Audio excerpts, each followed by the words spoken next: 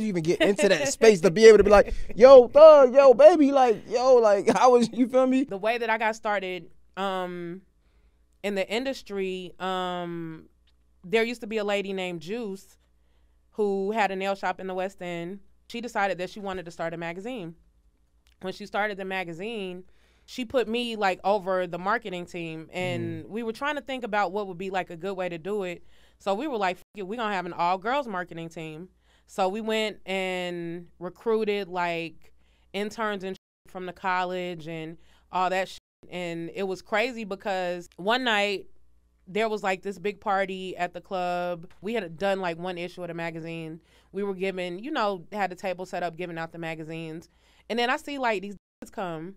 So I see the like pulling up in like Rolls Royces and Porsches, Lamborghinis, all kind of whatever. So, me, I'm thinking business like, okay, these clearly have money, so I can get them to buy some ads in the magazine for the next issue. So one of my homeboys was with them, and I told him, I'm like, bro, I don't know who the leader is, but I need to meet the leader. And the leader is crazy. Yeah, like I need to meet the leader, like I'm the leader that makes the decisions so that I can sell some ads for the magazine and get these some exposure. So he was like, bet, I got you. So they come out of the club. He tells me to come here real quick. So I come here, whatever. He introduces me to the leader. You keep saying the leader. The leader turned out to be Big Meech. Oh, shit.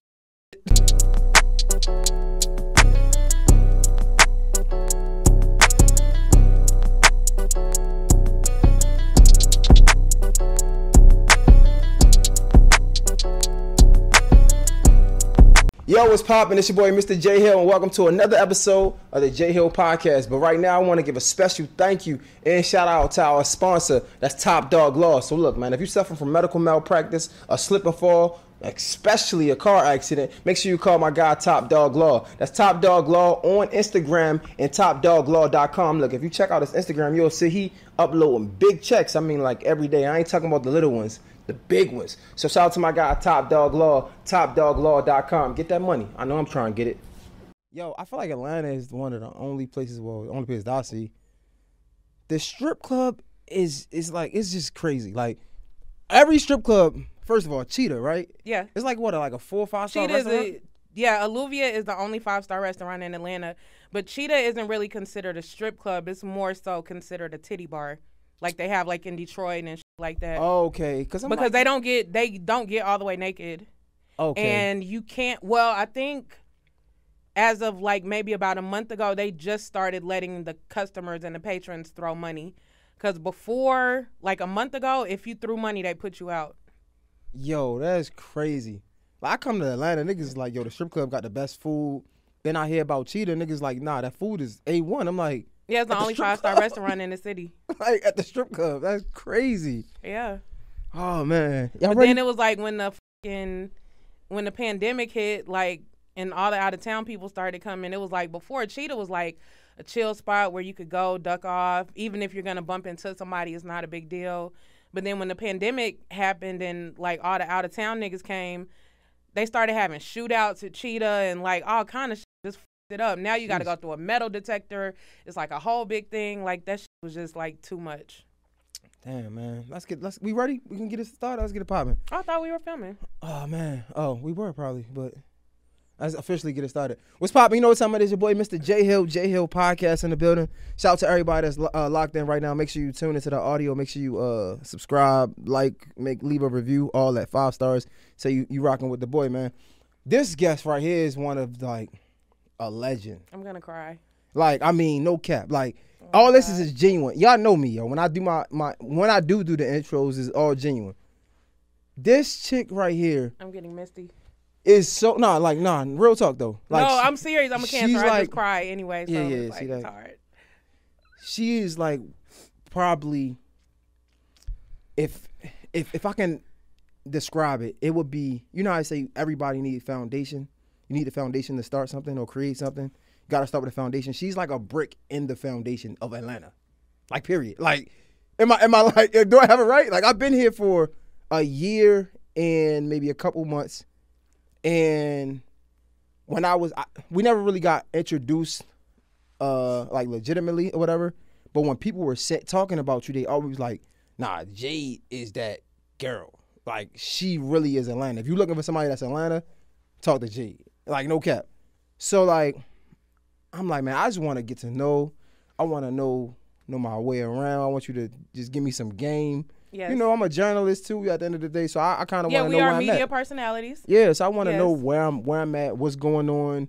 Is there anything that I need to know about Atlanta, just being a journalist? Like, and I thought you were the perfect person to come to. So, everybody, Jade is in the building. What up, gang? Hi, everybody. Gang. What's up, gang? Yo, you are. I love your come up. Like, I was talking to please don't kill me, guys. Mandy yesterday. Yes. Mandy B. And I was telling her like she's like, I love her. You feel me? Like, yes. She's really a staple in podcast culture now. Yes. And like, you are that in like, shout out to Horrible Decisions. Facts. You are that in the culture alone, right? And like, I was like, man, I gotta talk to Jade, because like, first of all, people feel like women don't get their just due. You're right. But I feel like you are one of them people that like, you can't really not give it. Like, you feel me? Like, you can't not give it to you. If that makes sense. Like, you got it already. Like, you took it. You feel like that? Do you feel? Or you still feel like? I feel like, in a lot of ways, being a female in this industry is extremely tough, because whether or not you want to admit it, like, even outside of the industry and in most major aspects of life, women and females are the ones that are going to make sure everything runs smoothly. And they're going to make sure that, you know, like, all the business gets handled. They're going to make sure that you're fed. They're going to make sure that you can make your doctor's appointments, and that you get to the dentist on time, and that you make your flight, and that kids get birthday presents, and your wives get Valentine's Day gifts, and, you know, all that kind of shit. But at the end of the day, there aren't really any awards for that, because women are kind of like, I feel like, expected to be like natural nurturers. So people feel like and assume that, okay, yeah, they went above and beyond, but like, that's what they're supposed to do. You know what I'm saying? Yeah. So it's not really like that big of a deal, when at the end of the day, like, if they didn't go to that above and beyond distance, your life would fall apart. But do you feel like you get your flowers? I feel like I do sometimes.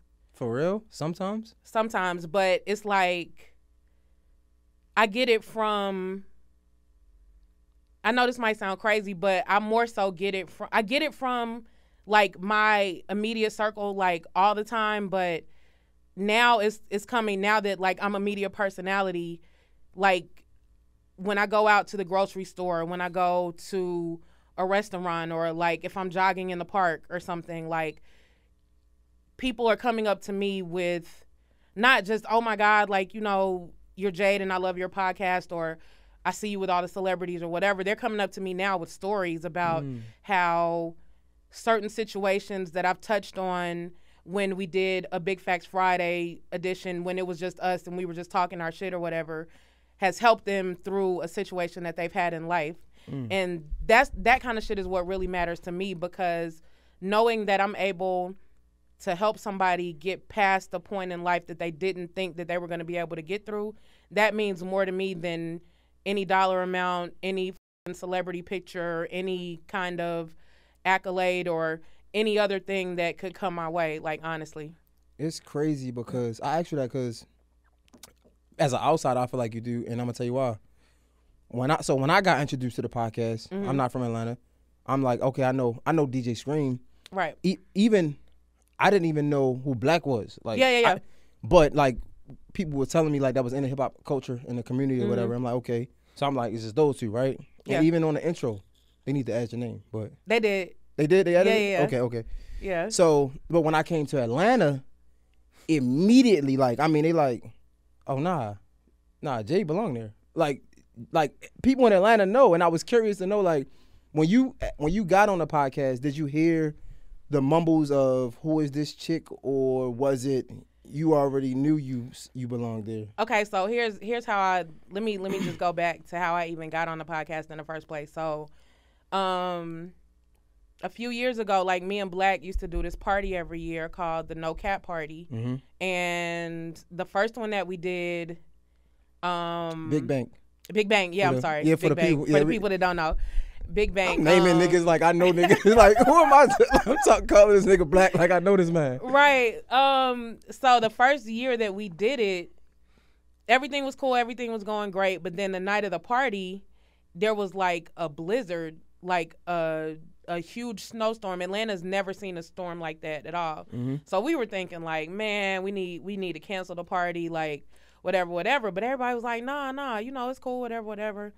Man, everybody and their fucking mama came out in the blizzard. Niggas wrecked on the way there, didn't give a f, left their cars, came to the party. Like, we sold out. The booths were $10,000.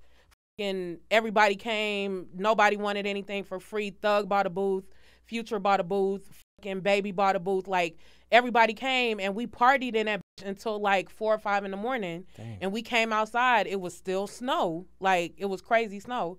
But then the next day, I can't remember which album it was. Future was dropping his album, and he didn't do any interviews, but he set up the Apple Music thing, and you know, it was a one-on-one with him and him and Bank. His label, the Free Band. Free Band Radio. Yeah. Yeah, that was the first ever, you know what I'm saying, edition of Free Band Radio or whatever. And I know a little something, bro. You know, yeah. So Black was like, even before that, Black was like, you know, we need to start like a show or something called the No Cap Show. So I went around, I got like drops from like all these artists, everybody, like Baby, Quavo, Offset, Takeoff, everybody, Long Live. Thug gave me a drop. Yachty, Moneybag, everybody gave me drops. Like, this is No Cap Show with Big Bang, Jade, whatever, blah, blah, blah. So another year went by, we had another party. But then they had this little war about who started the no cap word and all this shit. So Black was like, man, I ain't fucking with that shit. Let me figure something else out. So then Scream came and was like, we can do a podcast and we can call it Big Facts. And that way, every nigga that comes on the podcast is going to have to basically tell the truth about whatever it is that we ask them. So it's not going to be like the commercial shit like the rest of these podcasts, whatever. So Black was like, okay. So Scream was like, I'm going to put it together. All you got to do is pull up. So my role in the podcast was getting the artists, getting them there, right? You know what I'm saying, whatever. But it was like when we would film, the artist, you know, like, okay, say we're sitting in a room like this and I'm like, it's here's the platform, but like I'm sitting over here. So it's like when they were talking to Black and Scream, they would inadvertently like talk to me off camera. So when we would edit it, it'll look like they'd be talking to like a ghost or some shit. And you could hear me, but you couldn't see me. So eventually one day Black was like, you're not finna keep like laughing and talking to people like on the side of my shit. Just pull up a chair. So we tried it one day. Cause you know, I'm not really like a in front of the camera kind of person. I like to just be behind the scenes, do my job, put the shit together and, you know, leave it alone.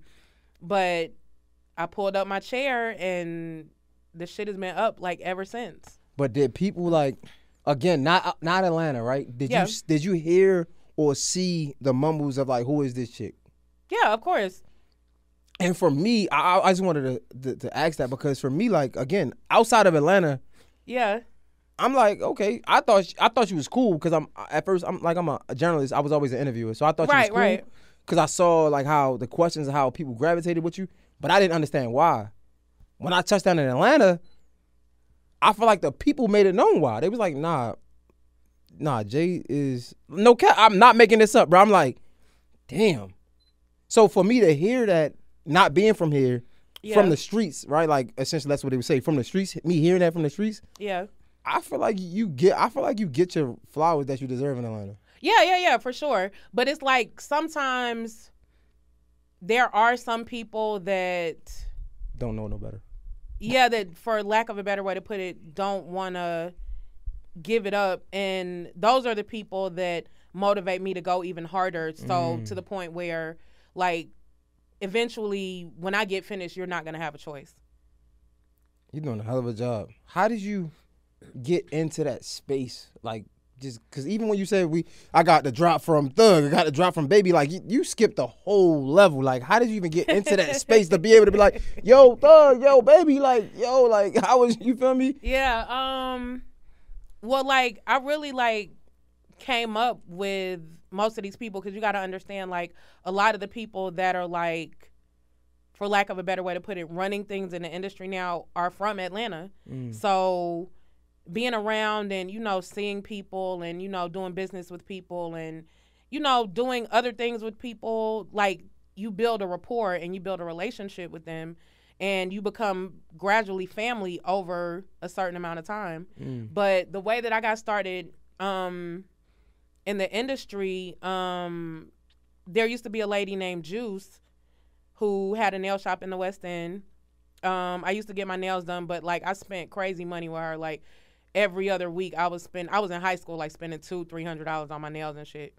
So she said she decided that she wanted to start a magazine. When she started the magazine, like she was like a big sister to me. So she put me like over the marketing team and we were trying to think about what would be like a good way to do it. So we were like, fuck it, we're going to have an all-girls marketing team. So we went and recruited, like, interns and shit from the college and all that shit. And it was crazy because I was recruiting these interns, but, like, all of these people were older than me. But they still respected my direction and respected my words to the point where, you know, they listened and we were able to, like, really create something great. And then one night there was like this big party at the club. We had like a table set up. We were giving out, we had done like one issue of the magazine. We were giving, you know, had a table set up, giving out the magazines. And then I see like these niggas come. So I see the niggas like pulling up in like Rolls Royces and Porsches, Lamborghinis, all kind of shit, whatever. So, you know me, I'm thinking business like, okay, I can get, these niggas clearly have money, so I can get them to buy some ads in the magazine for the next issue. So one of my homeboys was with them, and I told him, I'm like, bro, I don't know who the leader nigga is, but I need to meet the leader nigga. And the leader nigga is crazy. Yeah, like I need to meet the leader nigga. Like the nigga, I'm the leader. that makes the decisions so that I can sell some ads for the magazine and get these niggas some exposure. So he was like, bet, I got you. So they come out of the club. He tells me to come here real quick. So I come here, whatever. He introduces me to the leader nigga. You keep saying the leader nigga. The leader nigga turned out to be Big Meech. Oh shit! Wait. So like, yo, what the fuck? Yeah. So like, you want some? Yeah. Yo, wait, I was not expecting that shit. Yeah. You want something else to drink? No, I don't like, out of all names, I'm thinking, like, you said Big Meech. Okay, my bad. Yeah, so he introduced me to Meech. He introduced me, like, to everybody else, the rest of the guys. J-Bo, Baby Blue, everybody, Twin, like, all of them. And I gave him my sales pitch right on the spot. Like, we have a magazine. I see you guys have an entertainment company. You know, you guys need exposure. We have a magazine. I'm here to help. I can blow you up. Like, what are we doing? He was like, how much are the ads? Or whatever. So I was like, well, I had to think quick on my feet. So I'm like, you know, the ads are like $1,500, but you know, if you give me $2,500, I can put y'all on the cover, blah, blah, blah. We can have a photo shoot, blow it up, whatever. Make it make sense so he can want to do it. Yeah, this nigga gave me $5,000 and was like, call me tomorrow. So, you know, I'm looking like, okay, but it was only, he was like, no, just keep it. He was like, just call me tomorrow. We'll put the shit together. He was like, I'm drunk. I'm finna go to the house. Oh, I'm like, okay. So I called the next day. We get the photo shoot set up. He was like, you need anything else? I was like, hell no, you gave me like $2,500 extra. Like, I'm finna stretch this shit and, you know, make it do what it does. He was like, nah, that other money was for you. Like, just let me know what it is. I'm gonna send the money. Just tell me like where we need to pull up, when and where, blah, blah, blah, whatever. So we did the photo shoot together. We actually had, his artist at the time was Blue Da Vinci. And so we put Blue on one side and we put Tip on the other side, T.I. on the other side or whatever. So this was like around birthday bash time. So we actually dropped the magazine like during birthday bash. So they wanted to do like a whole run or whatever and a whole like a big coming out because it was at Lakewood at the time. And Long Live DJ Nando, we went and bought a booth. We went and bought like 2 booths outside. Nando was DJing. We had a block party like inside a birthday bash. Like we were giving out all kind of shit like shirts, fucking magazines, money, all kind of shit, whatever. But the big thing was they were able to get Blue on the stage. So when they put Blue on the stage, Meech had this idea like, okay, we got to do something that people are going to remember. So he was like, we need to make it rain over the stadium shit or whatever. So I'm thinking like, how the fuck we finna make it rain like over the stadium? He was like, you gonna go up in a helicopter and drop the money. So I'm like, huh? He was like, we gonna figure the shit out. Just give me a couple of days. We gonna figure the shit out. So he ended up giving me like $20,000 in ones, and he's arranged the helicopter and did everything, whatever. So I went to the Clearport. I got in the helicopter with the helicopter driver, and we flew to Lakewood Stadium. So when we started dropping the money at first, it was kind of like we were having a problem because when I was dropping the money, when he was like leaning over to drop the money was flying up into the propellers and like chopping up. Okay. So that was like the first 1,000 that I threw out. So the helicopter man was like, what we're going to do is I'm going to lean this way and you're going to throw the money this way so it won't go into the helicopter and it'll actually like drop down during the performance or whatever. So we did that. We flew around like probably like 15 or 20 times. I threw all the money, whatever. So the helicopter man was like asking me like, so you're not going to like hold any of it? And I'm like, no, like he gave me all of this to throw. Like, why would I'm not finna cuff the money. Like that's not why I'm here. Like that's not the purpose. So he was looking at me like I was crazy. We flew back down. I drove back to Lakewood, and like when I drove back to Lakewood, like I'm sorry, everybody was talking about, oh my God, like it was money in the sky, this and that, blah blah blah, and like I never said anything about like me being the person that was like throwing it, but that was like the talk of fucking birthday bash that year, like the money that flew out the sky when he was performing, and that was like the most craziest shit that I've ever seen in life, like for real. Yo, this episode is sponsored by the Morning Meetup. Man, shout out to my guy David Shands, man. He's probably one of the few people I know who actually built multiple multi-million-dollar businesses, right? He created the Morning Meetup to help other entrepreneurs do the same thing. Now listen, as an entrepreneur myself, I know how hard it can get, especially when we start making money and we get to like this financial cap that we can't get past. And honestly, let's be real. They say it ain't what you know, it's who you know. We probably can't get past this cap because we either, one, outgrew the people around us, or two, we just being lazy and we ain't in the rooms we need to be in. It's just plain and simple. But trust me, this is your time because the Morning Meetup is that room we got to be in. It's filled with entrepreneurs getting to it. They reading different books every month, right? They holding each other accountable. And it's just honestly just something dope to be a part of. So listen, if you're an entrepreneur and you trying to get to this bag, you trying to flourish more than you've been flourishing now, you got to go to themorningmeetup.com. That's www.themorningmeetup.com and join now. Let's get to it. I see you there. And from there, everybody like, I want to get next to Jade. I want to get next to Jade. Yeah, but I mean, it was like, I didn't, you know, I'm not really a big on the scene kind of person. I just like to do my job and just kind of be there. And if you need me, I'm here and I can pop out, do what I need to do, and then pop back in. You see what I'm saying? Like that shit crazy. They ain't putting you in the show. They need to put that scene. They ain't even got to Atlanta yet. They need to put that scene in the show. That shit crazy. Like yo. Yeah. That's legendary. God. But yeah, damn. like Meech was an incredible, extremely intelligent, amazing person. Like for real. So you was able to see. You're not that old. But we hear this term, New Atlanta.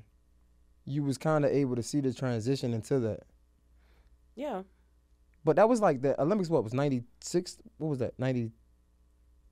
No, when we did that was like that. No, was I'm like saying 2000. when was the because they called New Atlanta after the Olympics, right? That's Oh what yeah. That was like what 90, 96. 96, yeah. You was able to see the transition of the new. I was like in the 6th, 7th grade. So you was able to see the New Atlanta. Damn, damn. Yeah, like yo, like damn, I'm speechless, kind of like. Yeah, like those were some of the best years of my life. Honestly, I swear. Like there's nothing that'll ever be able to compare to that, ever. It's like it's like talking to the down south Nori. Like I watch like Drink Champs, and I'm like, this nigga. Yeah. She got so many stories because like he was with these niggas, and like talking to you, like it's like damn, like. You said, yeah, he pull up in Lamborghinis and shit. It was Big Meech, and the leader of the group was Big Meech. I'm like, the fuck, wait, hold the fuck up. Like, oh, so you know Big Meech personally. On a name basis, like, yeah, nigga. Yeah. Damn. So you was able to see, like, at one point in time in hip-hop culture, because I'm relatively new in this, like 7 years, right? And even now, I don't really listen to everything. I don't really care. I'm to myself. Just being honest. I got into this shit late. It is what it is. Yeah. You was able to see the transition from top 5 being damn near every artist in New York to like damn near being every artist in Atlanta. Talk to me about that for a second. Like, when did that change? And are you able to even recall these moments being in it, I guess? So I'm going to give you a New York story. So we had to go to New York one summer for Jeezy to shoot the Soul Survivor video. And, you know, he had, like, Cam in the video. He had everybody in the video. But that same night, Jewels and Wayne were shooting, I can't remember the name of the song, but they had a song where they were, like, sitting in a classroom. It was, like, a black and white video, whatever. So it wasn't Can't Feel My Face, was it? I don't know. But anyway, we were at the Soul Survivor shoot, and like a baby blue Maybach pulls up. So the Maybach pulls up, it just kind of sits there for a minute, whatever. So everybody's kind of looking like, who the fuck is this? Because, you know, everything is on high alert at all times. So, you know, Meech was just like, you know, nah, chill, he's good, whatever, blah, blah, blah. The door opens, and it's Jay-Z. He gets crazy. out, you know what I'm saying? It's him and Tierra Marie. So they get out, you know, they come through, you know, they, you know, chop it up, whatever. Then they pull off. But it's like, I think around the Jeezy time is when Atlanta started to. Everything started, like, shifting. The Jeezy and Tip time is kind of what I feel like brought the music scene back home, honestly. God damn. So and then you had like, you know, Gucci was coming out, you know, it was really kind of like bringing it back to Atlanta, but at the same time, also outside of the Atlanta artists, you had like Trick Daddy was going crazy, like it was just the South period. Yo, that's crazy. I think so. I mean, honestly, it sound like, not to sound too crazy, not to step out that too far, it sound like Meech was kind of like in the middle of helping that this culture really become what it is. And definitely. Damn. Because even though he wasn't from the South, that's where like the home base was, and that's kind of like what made, even though he wasn't an Atlanta nigga, that's kind of like what brought a lot of light to Atlanta, the moves that they were making in the city. Let me ask you this then. Mm-hmm. I was looking at this is like outside of culture shit, but I'm just curious. Yes. I was looking at Omi and the Hellcat, right? I think he just got like sentenced to a few years. I think like what? That's a scammer nigga? Yeah, like 5 years, something like that. For like cable fraud or some shit like that, right? And my Piracy thought process, or some shit. Yeah, but my thought process is like, here we got this man doing the wrong thing, but for the betterment of so many people, right? And I'm thinking about, as you talking about Big Meech, it was like, for him to bring so much positivity in the culture, right? Yeah, he definitely changed lives. Right, but for it to be around the wrong thing, I'm trying to word it right, it's kind of like crazy almost if you think about it, because it's like, bro, like, it's so many people out here who got good money doing the right thing, but ain't doing the right thing with it, if that makes sense. You feel me? Like, politicians, motherfucking, everybody. You know what I'm saying? It's like people got money, ain't doing nothing with it. You got this dude making money however he making money. Spreading the wealth. And it's spreading the wealth. And then we take him away from the culture to lock him up, put him behind bars to take it away from us, if that makes sense. And all the shit dried up. That shit it's kind of like, I'm not trying to be on my soapbox, but it's just kind of like, as a culture, as a black people, like, the moment we have some light or the moment we have hope, they take it away from us. Yeah. That's crazy. Yeah. It's just, I don't know, it's just weird. Like, it's just weird. Damn. So you having all these connects, I guess it kind of makes the conversation easy for you on a show. Yeah, because there are certain things that I can touch on and certain things that I can speak about with certain guests that might not be able to come from, like, it might not be, it'll be received differently coming from somebody else. Just like when we did the Birdman interview, like, I've been on Bird 20 years. Like, I've stayed at his house, like, I've done plenty of business with him, whatever. So when it came time to ask about the Wayne thing and the kiss, that was kind of like on me to do that because there's a level of respect there. But my main thing was I'm a journalist, so I know that I had to ask the question, but I wanted to ask it in the proper way so that he could understand that, like, I'm asking this because this is what the people want to know, not how everybody else has done it, like trying to troll you on some, like, weirdo shit. You see what I'm saying? No, facts. So. All right, so I'm gonna be going, bear with me because I'm gonna be going everywhere with this. In those moments, though, right, being a journalist, understanding that we got to ask those hard questions. Yes. But sitting across from somebody that probably don't want to be asked these questions. Yeah. How hard that got to be. I feel like people do not understand. They don't. It's extremely awkward and extremely uncomfortable. Oh, my God. Because it's like, that you have to get it out.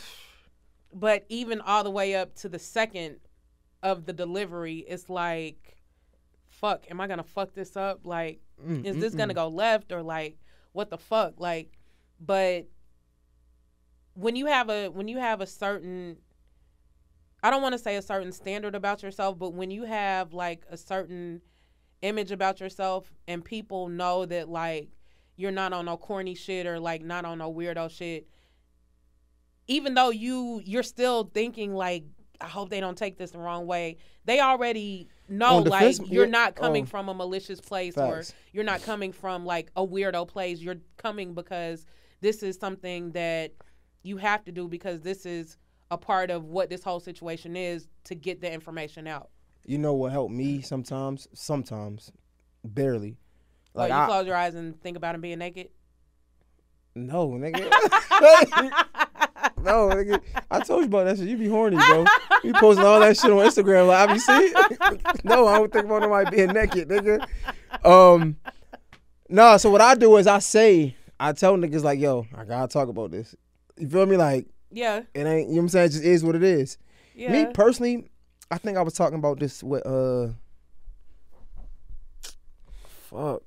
Thug nephew, B-Slime. Yeah.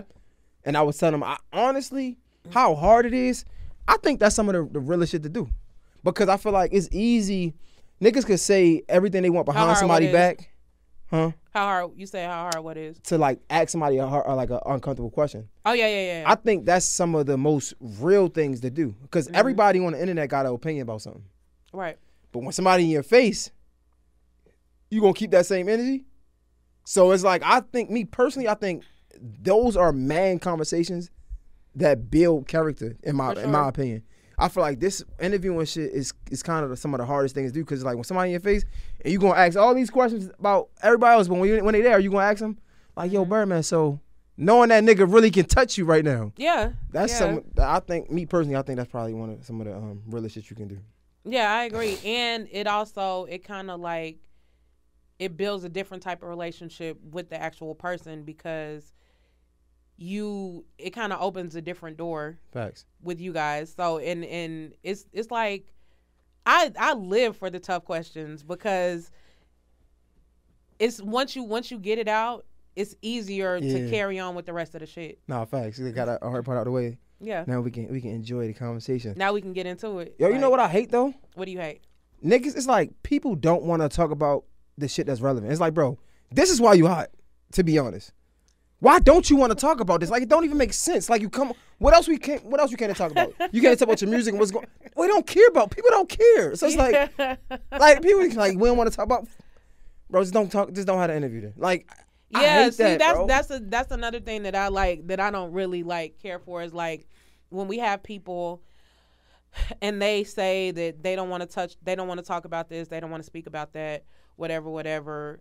But all the shit that they don't want to talk about is all of the shit that is relevant. Is the reason that like they're interviewed in the first place. Like, like they don't want to talk about this relationship or this person's fucking what they got going on with this person and all this shit. But I'm like, bro, that's all that's been over all the blogs for the last 6 months. You don't want to say anything about it? No, that's facts.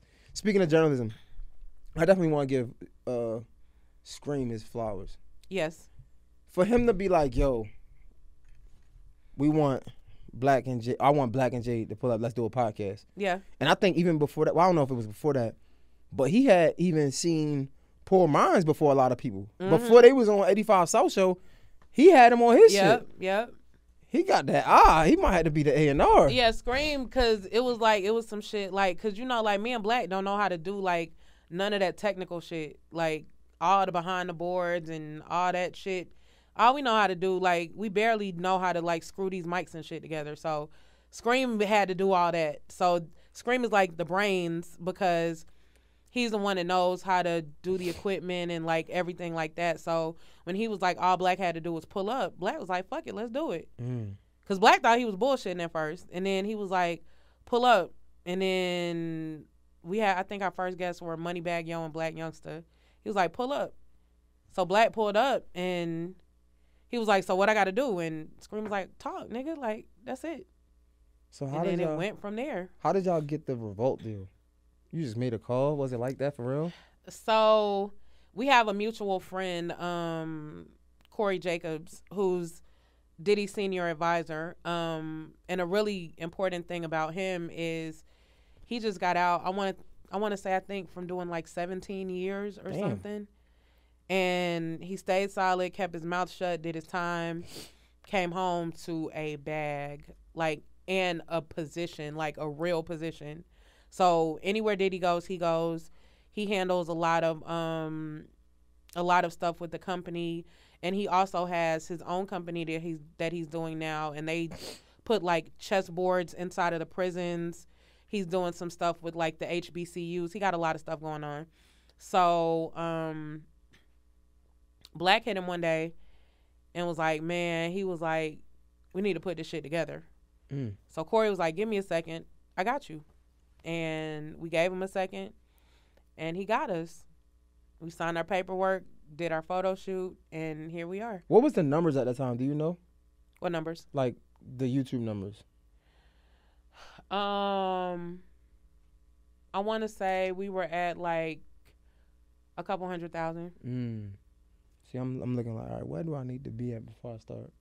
Because I'm like, this is game. Yeah. Damn, so y'all was just able to reach out and make it happen. Some niggas be working for years and years. And yeah, we were blessed. We were overly blessed when it came to that. Like, that's why it always pays. Like, whenever somebody tells you it doesn't really matter who you know, that's bullshit. Because who you know is everything and can skip you past a whole bunch of steps. Like, for real. So basically, get back out here and network. That shit don't work, bro. Yes, it does. You're not about to sit up here and cap. No, but it does sometimes. It can possibly work. It can possibly work. Yeah, we're not going to discourage the networkers. Fact. We're not going to discourage the networkers. But, like, can we be real for a second, though? Yeah. We can be real for a minute. I like that. So, how much I feel like it's so much bullshit in networking. Talk to me. Be real. Be real with me. Give me game. I'm here. I came to get game from, you feel me? Like, you be real. That shit, I feel like, this is my opinion. I think I'm listening, Jay. Issa Rae said it the best. What'd she say? She said network across, right? Mm-hmm. A lot of times we go in the room and we want to network up. Right. And when we try to network up, people they don't give a fuck about you. It's just, everybody trying to network up. So like you are just one of the million trying to get my attention. Nigga. Everybody in here trying to get my attention. Yeah. The problem with me is I feel like the people I be trying to network with is really across. They just don't know it yet. Well, because they don't know me. Like, you feel me? Like, yeah. They ain't see it yet. They probably seen it, but they don't know it's me. But we networked. Boy, I wish you would tell these people these lies. Like, so we didn't network? You one of the people I'm talking about. Jade, listen. Do y'all hear this nigga, bro? Oh, my God. Am I lying? I never told no. Listen, we met, right? Yes. You ain't know me. I did not. Facts. But didn't I hug you and fucking... Now, you show love for sure. No, I would never take that away from you. You show love. Nah. Every time. Like, I keep it 100. Every time. I ain't never gonna... No, I'm not gonna take that away from you. You show love. You wasn't doing no stiff arm shit. You wasn't. You gave me your number. You ain't never answered it, motherfucker, but you gave me your number. Give me your number. But I feel like a year later, it just happened to be like one of your artists was trying to do an interview. Yeah. And that happened. But again, you didn't know that I was, you feel me? I promise you I didn't know. Like, I know you didn't. Until you fucking text me, and then I see the shit from last year, and I'm crazy. like... How many text messages was it? Oh, my God. How many messages was it? It was a few.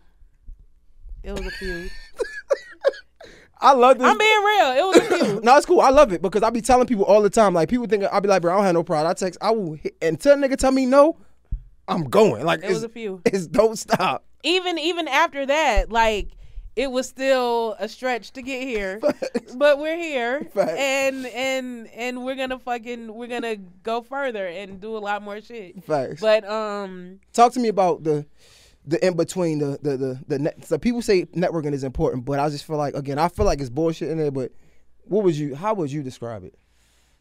So I would describe networking as basically getting your face out there, because my thing is like, if you never would have networked with me in the first place, I never would have seen your messages from last year. Okay. And so I would start over.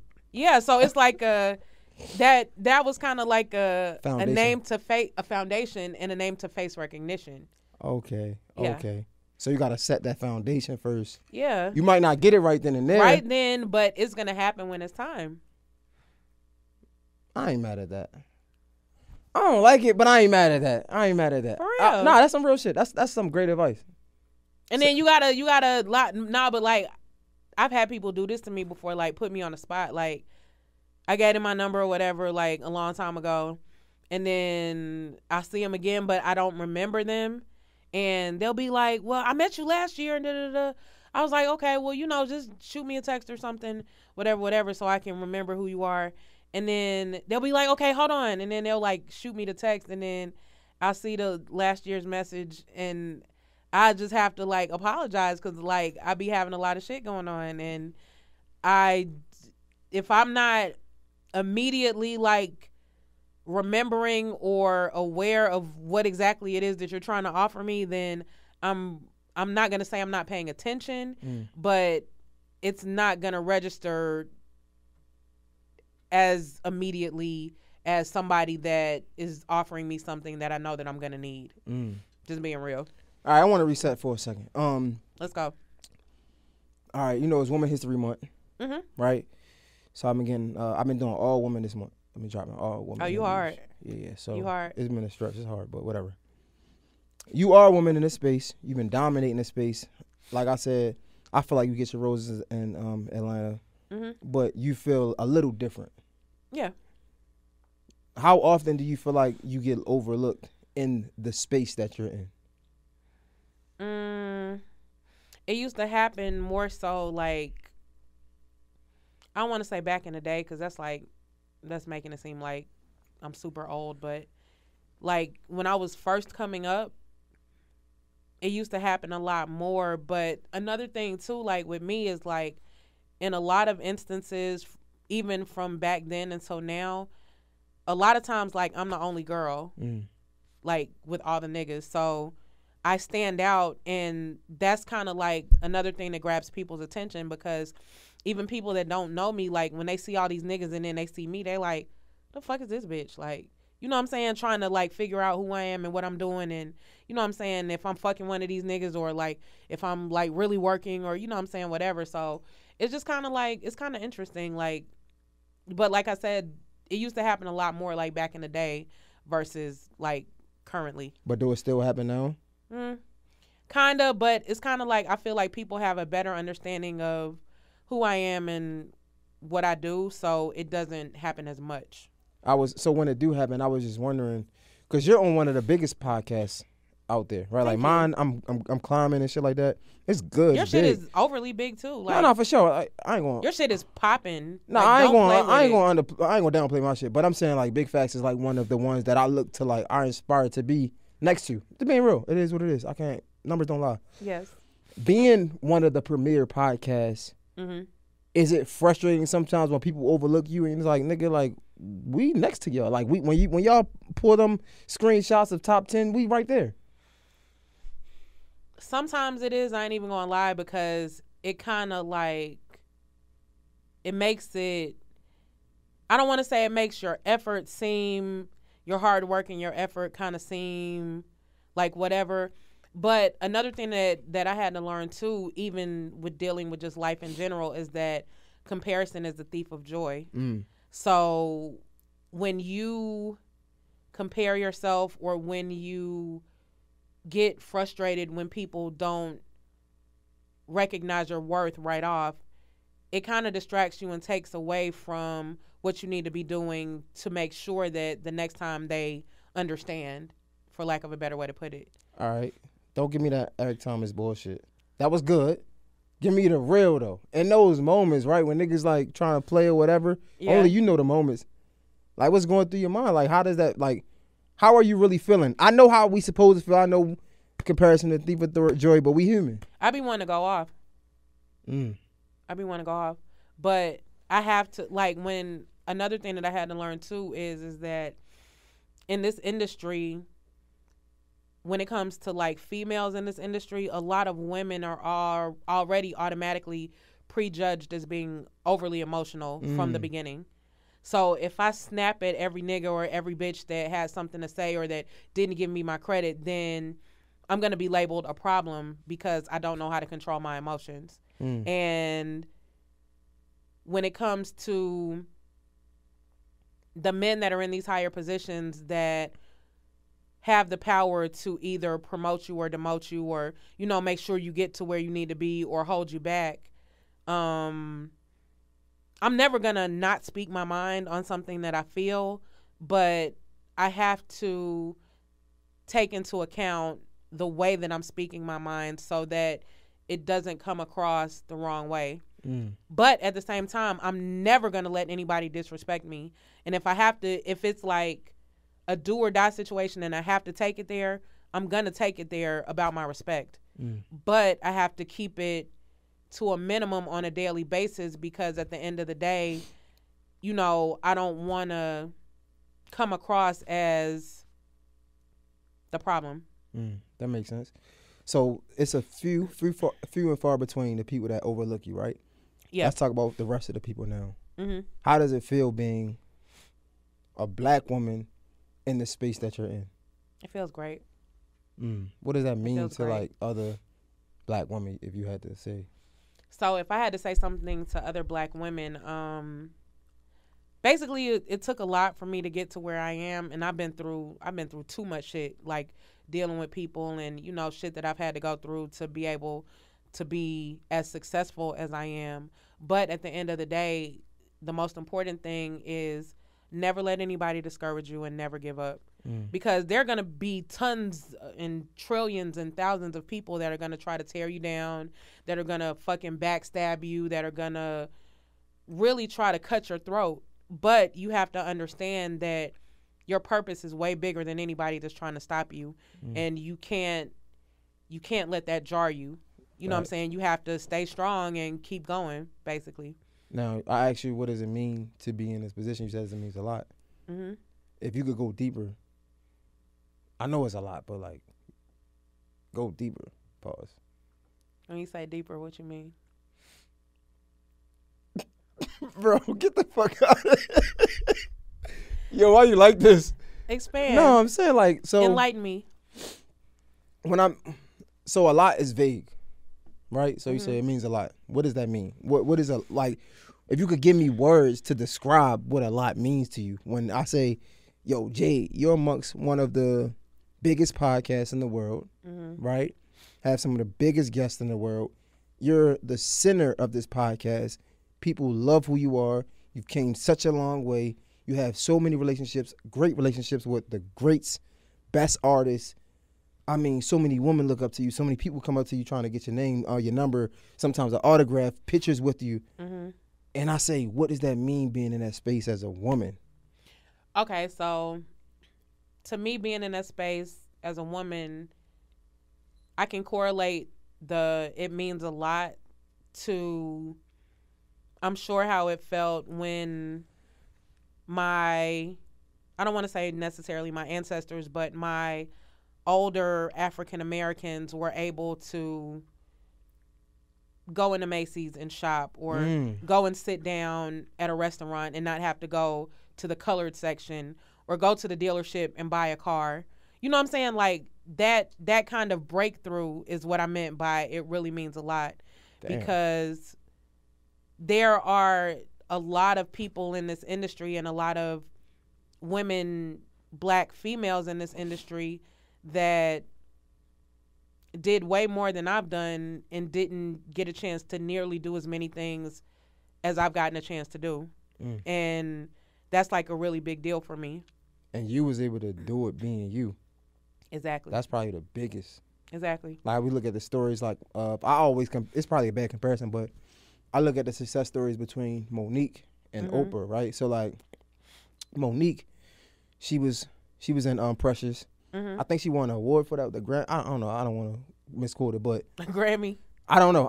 Because I don't know if she won it. Can somebody fact check that for me? They do Oscars for movies. Oh, and shit. Oscar. Okay. Well, yeah. I don't know if she won an Oscar. I don't know. Doubt I think she nominated or something. Yeah, I just know she got a lot of attention for it, right? And I got a chance to meet her on the set of BMF last year, and she's incredible. I believe it. Incredible. But she got a lot of backlash for basically speaking her mind. Right. Right. And you look at people like Oprah, and hearing Oprah's story, Oprah had to endure a lot of pain, and she didn't really speak up on a lot of things that she wanted to, because she felt like it would be a downfall of her career. And you look at where she got to it, and I look at it and I'm like, damn, it's a shame that women or people in general, right, have to kind of like hold their emotions in and not speak out on the wrongdoings, because other people can really block you that are from in a higher position. You get what I'm saying? They can like fuck your shit up. They can really like blackball you kind of. And I was just like, when I hear your stories, like the fact that you can make it, like you said, right back in the day, to the Macy's or to the water fountain, the fucking lunch counters, or the dealerships, or fucking the front of the bus, even the front of the bus. That type of shit like is really like major for me, and that's the type of shit that I absolutely do not take for granted at all. And the most important part to me is the fact that you can, for the analogy, to keep it on analogy, you can make it to the front of the bus being yourself. Yeah. You don't have to act like I thank God, and I know this might sound weird, but I thank God every day that like I didn't have to fuck to get to where I'm at, that I didn't have to like change my image. I can wear my sneakers and shit, and you know what I'm saying, still go in a meeting and, you know, still get the same check. You know, I can do, it's certain things that I didn't have to change about myself that will still allow me to elevate. And I thank God for that every day, because me changing who I am or having to fit into a box would have been the death of me, honestly. Yo, I want to ask you this, because this is the first time I met you. I think it was Metro Boomin birthday party. You was with the tallest shit, all white, got the gold locks, I think, like stood out. Nah, his hair was pink then. It was pink, yeah. Yeah, because he had just dropped the album. So like everybody see Thug, and I'm like, damn, you was with him. Y'all really close. All the shit going on right now, man. Like, how does that make you feel? that shit like hurts my feelings. Mm. It really like hurts my feelings because it's like, because it's like at the end of the day, he's such an amazing person, and he's not just like an amazing person like on camera. He's an amazing person to anybody that encounters him, and anybody that's around, anybody that has been in his presence, anybody that could even possibly think about coming into his presence. He overcompensates for whatever's going on, and like overly make sure that they're straight. Like even like his immediate family, like he overly takes care of them. He loves them, his kids, everybody. But if you're in his space and you're close enough to be around him, then you're a part of that family. It's not like an extended family or, you know, a homie or, you know what I'm saying, no shit like that. Like your family, there's no question about it. And to see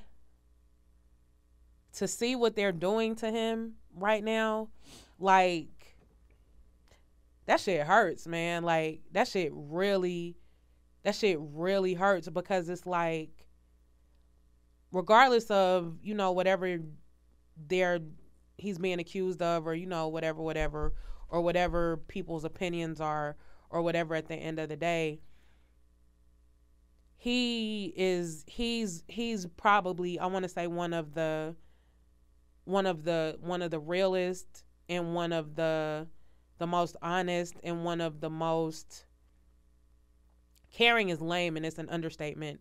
But whatever is like the biggest, probably genuine. Oh, definitely. But whatever like a synonym for caring is, that is like 10 times whatever caring means, and 10 times whatever like fucking the best person in the world is, like he's definitely that. And to see him fucking in handcuffs and shackles and shit, like having to go back and forth to court, and you know what I'm saying, all that shit is super lame. That shit is super lame because he took care of everybody. And again, like I said, like that shit is just fucked up. Outside of like, if we could separate this statement from his situation, it seems like I'm just one for like to try to like look at things on a bigger picture. It's so messed up. Like even what like we think about, and again, I'm not like the most political thing, so like if I say anything wrong, just judge it to my brain and not my heart. But like you think about back in the day, we watched Snowfall, right, and how the government dropped crack inside of our neighborhoods, right, and then they look at us like they put laws in order to lock us up and basically put us in shackles for something that they dropped off on us. Like, what do you expect, right? You put a liquor store on every fucking corner of the hood, and you wonder why so many people are drunk, alcoholics. You know what I'm saying? Yeah, like. And the same with like just outside of that, we think of people that grew up in these bad neighborhoods. It's like it's almost like we ain't have no choice, right? Yeah. We had to escape poverty however we could escape poverty, just for us to be judged or looked down upon, right, from the decisions that we made to basically get out of a situation that we ain't put ourselves in. And like, part of me, like, cause I'm gonna be real, like, part of me is like, man, I understand how the things, and again, this is just a statement on its own, how the things we can do affect other people, but I also, because I came from the hood, right? Yeah. I also understand like how we're just trying to make it out of our situation, out of our environment. Right. You know what I'm saying? So it's like, I don't know, I always look at like, even when we talk about the big Meech thing, it's like, man, it's just crazy, bro. It's just crazy because like a lot of times you see kids and they think they don't have no other choice. Or no other alternative. And it's like, man, that shit is fucked up, bro. I just feel like, a lot of people like taking Thug out of it, but like when it comes to like Meech and the other scammer nigga that you were talking about, the Hellcat dude or whatever, I feel like okay, I get everybody has to be punished for their wrongdoings or, you know, whatever. But I feel like if the government was smart, they would understand that these people have a bigger purpose. They'd give them a job. Yes, and they would understand, okay, if they were able to turn this into that, then we could use them to turn that into all of this. You know what I'm saying? Like, and I don't know, that should just be... Bro, I ain't scared. I'm gonna make an unnecessary but bold statement.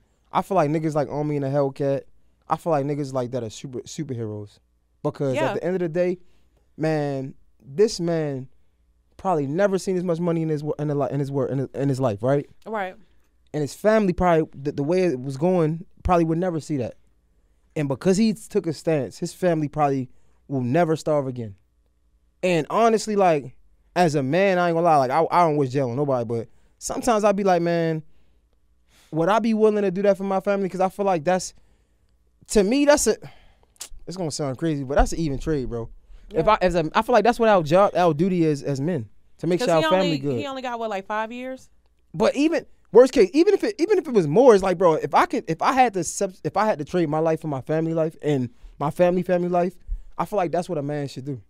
Yeah, I agree. Like, to be honest, like, that's a bold statement, but I just feel like that's what makes you a man. Like, that's what makes you a character. Like, what are you willing to do? Yeah, what are you willing to sacrifice for the greater good for everybody? It ain't about just me. Yeah. You know what I'm saying? And I look at niggas like that, like, man, bro, they deserve an award. Yeah. Yeah. Like, I know it might be messed up to so many other people, but bro, them other people wasn't giving my family no money to help us out. Right. You feel me? So it's like, I don't know. Their opinions weren't paying our bills. Nothing. Like, when we was starving, like, niggas wasn't giving. Like, I didn't take anything from you. Like, so why the fuck do you care? Like, man, facts. So people I mean, crazy, that's just, man. Like, people don't counsel me, but fucking I don't like that shit is what it is, bro. Like, niggas like that deserve an award, for real. A Grammy, Oscar together. Like, if you could put it together, like, fuck it. Like, yo, do conversations. A Groscar. Facts. Like, get that man, whatever.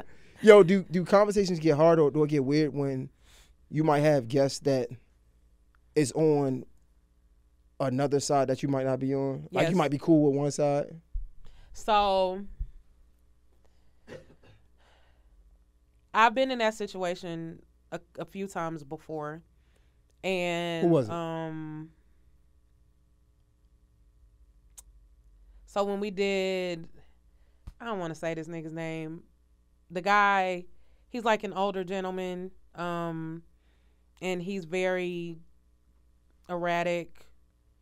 Charleston White.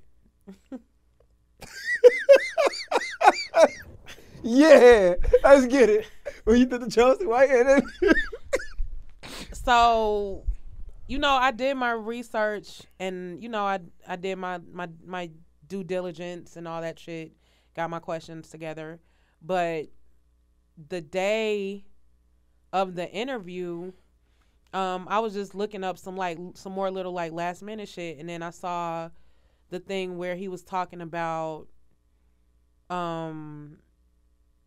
doing some unwarranted sexual acts to the Caucasian women. I'm trying to say it so they don't flag it, but like when I saw that, I'm like, what? Like, but then when I saw the clip of the shit, he was walking in for us to do the interview, so I had to try to fix my face, but it was like it was on me, like I couldn't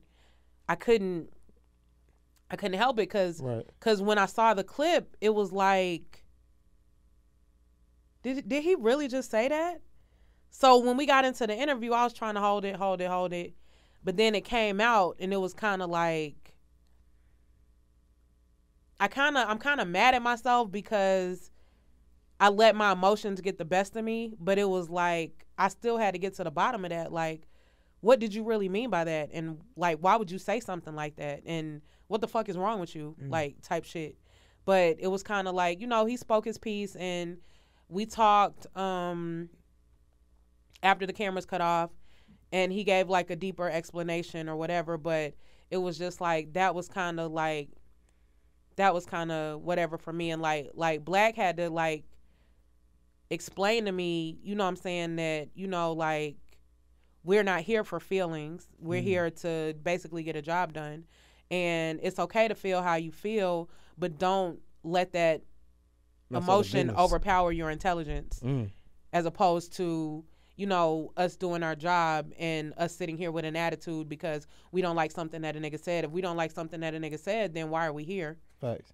Like, type shit. Yo, so I seen an interview with him when he was saying what he meant by when he say fuck Nipsey. And I thought we asked him about that too. I thought the explanation was lit. I'm not gonna lie. I thought he broke it down so dope. But my question is really like, where do we draw the line from clout? You know what I'm saying? Like, I get you can explain it and it makes good and it's good for clickbait and get the viewers and things like that. But where do we draw the line? He said when we interviewed him, he said that he was a character. Yeah, everybody loved his real name. Yeah, you know what I'm saying? Yeah. He said that he was a character and basically like he makes most of his money off of YouTube or some shit. So the more he characterizes himself, the more money he makes. So for all the shit that he says and does and all of the fucking crazy erratic shit that he has going on, it's not doing anything but driving. The more attention we pay to him is basically like the more money we're putting into his pockets. And until people stop paying him attention, they're not gonna stop paying his pockets. Why do we draw the line with that shit? Like,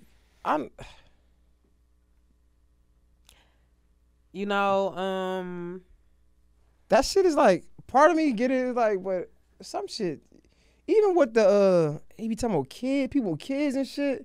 Yeah, I don't agree with that. Yeah, I don't know, bro. I don't really pay attention to it, so I couldn't really tell you a whole lot about it. But it's just like a lot of shit is off limits when it comes to just like real nigga rules.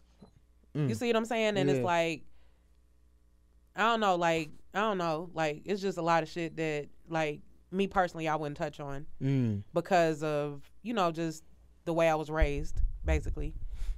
Yeah, no, so, a lot of shit. I don't know. Niggas is weird, man. But I appreciate you for pulling up, man. Yo, when you gonna drop your network? I feel like you can drop a network and like it really go crazy.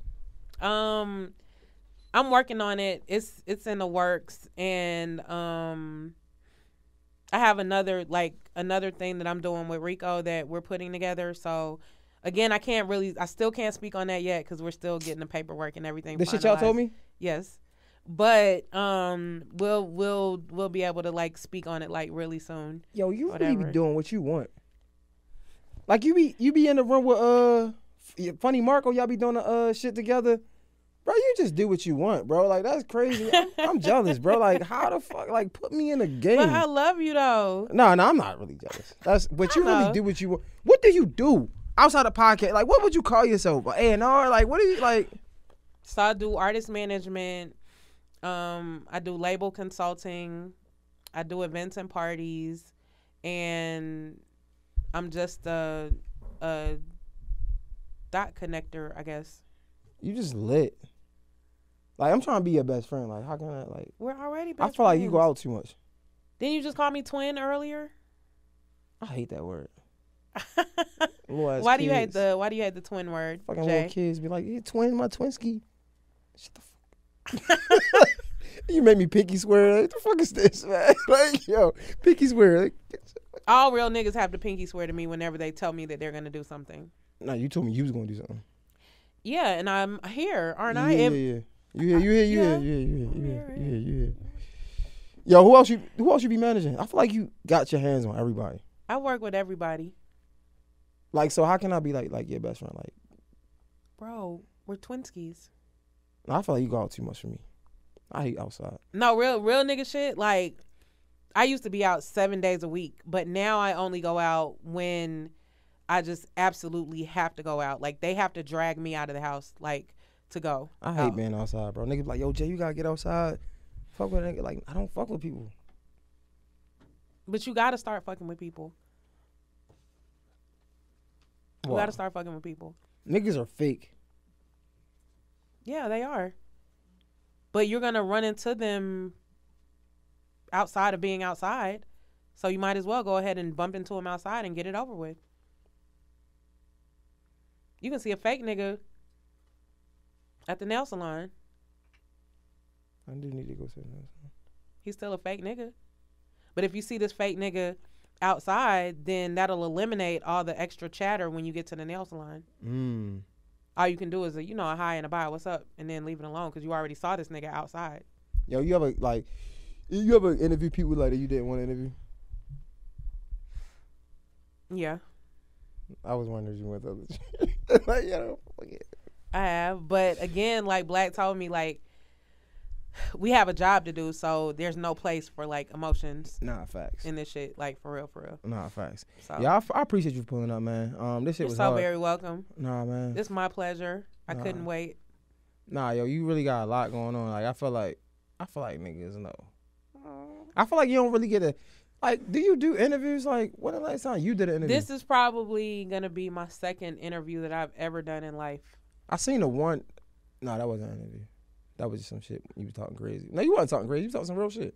When you was like, that shit was going crazy one time. When you was like, girls should get up at 3:00 and make her. Oh yeah. But you don't be doing interviews. I feel like you deserve your flowers. You're the fucking you're the pioneer of the fucking Baby Jade interview, because this is, matter of fact, the other interview I did will only qualify as like a half of an interview. So this can be my first official interview. What you mean? It was like a kind of like, it wasn't like it wasn't like some shit set up. It was like I did some like TMZ shit with somebody one time, and it was like, okay, they caught me coming out the club with a whole bunch of niggas and asked me a couple of questions, and that was it. But this is like the first real actual interview, and you are the fucking messiah. I broke your virginity. Yeah, I feel like you when you came here before, you were saying that. I was talking to somebody, niggas like, yo, you win, bro. Atlanta niggas really don't fuck with niggas. I think you said the opposite. You was like, we do.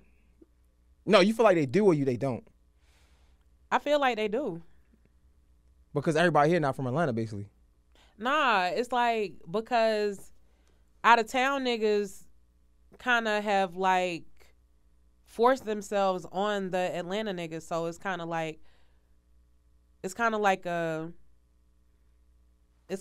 a cooperative cohesion of niggas. All right, so being from Atlanta, because I'm just curious, if I was from Atlanta, I would probably feel this way. But you're lit. Do you ever look at it like, damn, I can see how somebody would be mad? Because it's like out of towners come in, they get lit. When Atlanta got so many people from here that you can kind of back. You feel me? Like you could kind of like back this person. He from Atlanta. Like these niggas not even from Atlanta. Yeah. Do you be thinking all that? Like, yeah.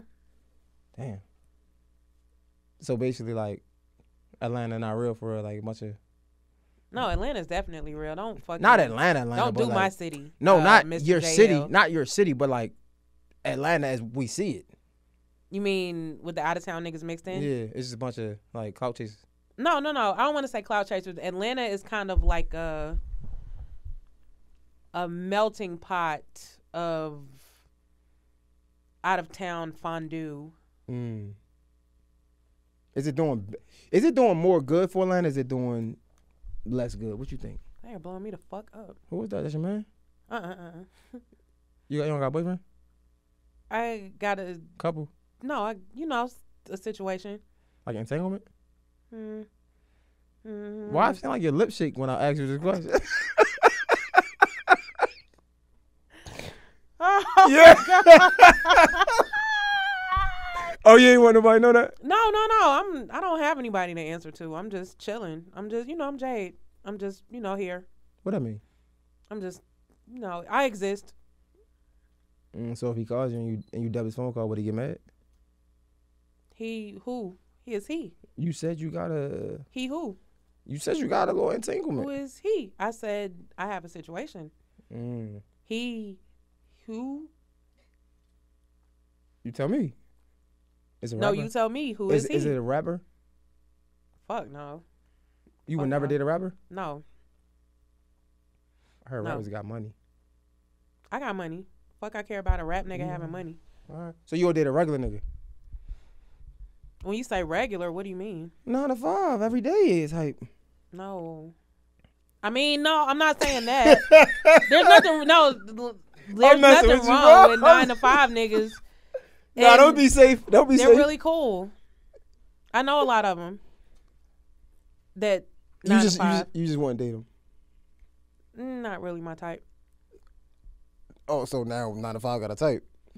Nah, like 9 to 5 people really don't have a lot of time to do shit outside of the 9 to 5. But entrepreneurs do. Entrepreneurs have a different type of time. 9 to 5 is really just a small window. Entrepreneurs work all damn day. Yeah, but entrepreneurs work all damn day on their own terms. Is it really on their own terms? Mm-hmm. If I had an entrepreneurial nigga as opposed to a 9 to 5 nigga, I could call the entrepreneurial nigga and say, hey, at 3 o'clock, let's go to Cheetah at 4. And he could meet me at Cheetah at 4 so we could go have lunch and, you know, I could give him a hug and he could go back to work. A 9 to 5 nigga is still going to be on the clock at 4 and he won't be able to leave until 5. And when he leaves at 5, he's probably going to be tired or he's going to have to go home, change clothes, do all this shit, whatever. So I would rather not interfere with the 9 to 5 nigga's schedule and just deal with the entrepreneurial nigga who's always ready at whatever time. You said it. Not you. Stand on it. Yeah. Jade, everybody. Okay, B. Simone. Oh, God. Hey. Yo, you are nuts. You are a real piece of work, Mr. J. Hill. Yes. The girl told me she ain't want to date a nigga with a 9 to 5 because he couldn't just get up and go to Jamaica. No, I'm not that superficial. I mean, Cheetah, Jamaica. I mean, I don't know. It was like potatoes. Like it was just, you know, like a Cheetah, Jamaica, same thing. Tomato. Like you said. I mean, you know, it was just an example. But like I said, it's nothing wrong. No. Don't go back on it. No. I appreciate you for pulling up. Everybody make some noise for Jay, bro. Come on. Oh my God! And now it looks like a monster. Oh, thank you, Mr. J. Hill. I appreciate you. Yo. Oh my goodness. Nah, this is all, y'all. I appreciate it, man. For real. All love. I had a really great time. Thank you for coming. I can't wait to do this again. Oh, yeah, I can't wait for you to come again. Oh. And that we got to do that again. What? The shot. You want some more? Come on. No. I'm cool. You sure? Yeah. Because I got to make it to where I got to get to tonight. Where you going? They're having a birthday party for Keed, and then you should come tonight. They're having a birthday party for Keed, and then Scooter has a show at Onyx tonight, a single release party for his new single, Come Eat With Us with ESTG. So I can come with you? Yeah, you can get in the car. You want me to send you a driver? What you want to do? So I could just be like, yo, I'm on Jade list. Or I just call you when I'm outside? Yeah, I ain't got no list. I'm with Jade. Nigga, let me in. The fuck? And that's just going to happen like that? You lie so good. I love you. No, I cross my heart and I hope to faint. That's the honest to God truth. I'm gonna be, you know how niggas be at the club and be like, yo, Jade, I'm outside. Red. No, all you have to do is tell the people, like, you're with me. Everybody can say I'm with Jade. The fuck? Come on, you capping, bro. No, oh my Baby Cap. God. That's your nickname. Baby Cap, everybody. Like, what, nigga? Like, I'm going to just come in and be like, yo, I'm with Jade. They're going to be like, I bet. Come on. Oh, my God. That's what they're going to say. Are you serious? They're going to be like, call her. No, like, I'm going to, hey, my friend from Baltimore, Maryland, or D.C. No, I'm from Baltimore. Whoa. That's crazy. That's worse than Cheetah. Cheetah shit. That's worse than the entrepreneur shit. Damn. I thought it was, like, not all the same area, tri-state shit. Like, no. I'm just joking. I know it's not all the same shit. You cap. Baby Cap, everybody. No, but, like, nigga, you can get in my car. Get in my front seat. All right, now I got this one other, they here now. You trying to bring a bitch with you? No. Can you go downstairs, grab, Oh, okay, because I was about to say. I mean, you know, if she's with you, then I'll make an exception, but I usually don't do bitches. For real? I don't, no. You provide the bitches? No. You can be the only one. Yeah. You selfish. No. You selfish.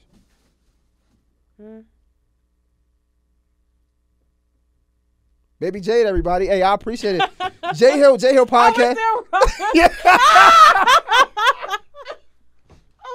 Oh God. Yo, we done, bro. Yes, It's a wrap, bro. It's a wrap. Nice to meet you guys or see you again.